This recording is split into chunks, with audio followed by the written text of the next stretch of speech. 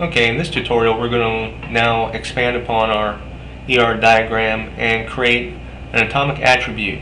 To create an atomic attribute, just much like the strong entity, we're going to go to the Insert tab. We're going to select Shape, and in this particular case we're going down to our basic shapes and just select Oval. We'll click on that and we'll draw an oval. And you can see it automatically defaults to the black border with a white background because that's what we set as the default shape. We can right click on it and make sure you have the actual shape selected, right click, and you can add text just like before. And for this particular atomic attribute we're going to put DOB for date of birth. We can resize it and we can move it to wherever we want in our document.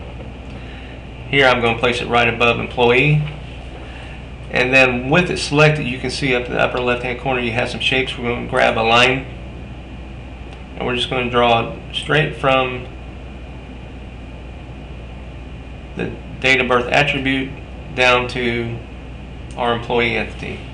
Now as you can see, this is at least on my screen, it's a light blue. You can go up here to your shape styles. You can select the black if you like, right click on it and set it as your default line. And that is how you create an atomic attribute in Microsoft Word.